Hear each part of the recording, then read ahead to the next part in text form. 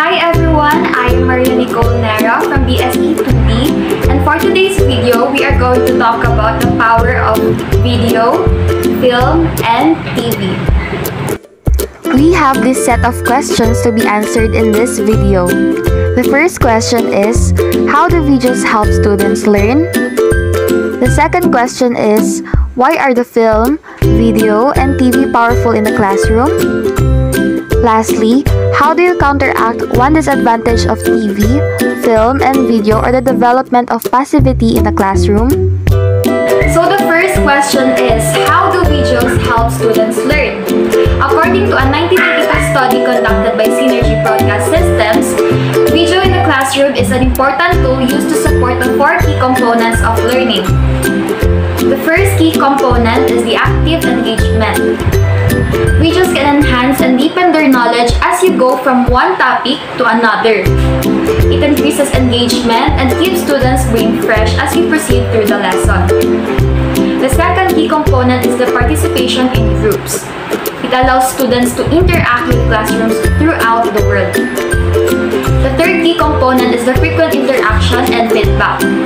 It can stimulate classroom discussion due to the newly acquired information from the video. Lastly, connection to real-world experts.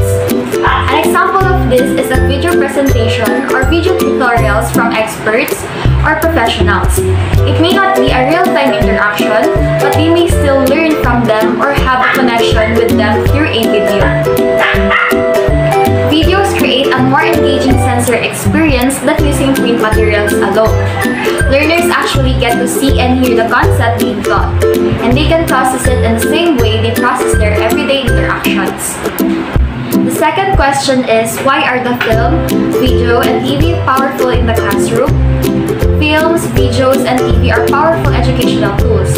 Film, videos, and television can add another dimension to a project by enabling students to envision and imagine what an event would have looked like. Through the scope of video, television, and film, you can get a comprehensive view that illustrations in books cannot provide. According to Dale 1969, the film, the video, and the TV are indeed very powerful since they transmit a wide range of audiovisual materials, including still pictures, films, objects, specimen, and the drama. They bring the world of reality to the home and the classroom through a live broadcast or as mediated through film or videotape. They can make some programs understandable and appealing to a wide variety of age and educational levels. Therefore, they can bring models of excellence to the viewer and be an instructive and enjoyable medium at the same time. So the last question is, how do you counteract one disadvantage of TV, film, and video or the development of passivity in the classroom? One of the disadvantages of using these mediums in the classroom is that once you present a new set of characters, situations, environments, or in general, new information to the students, they tend to rely on those interpretations rather than their own imagination any longer. The image on the screen becomes their ideal of the correct image. As a future educator, I will only use these kinds of medium as a support in delivering the lesson to my future students.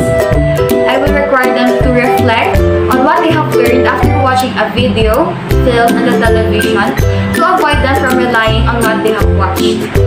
These kinds of medium for learning and teaching are indeed powerful in the classroom. However, we must always remember that they have their own limitations as well. So, let's use them properly and moderately.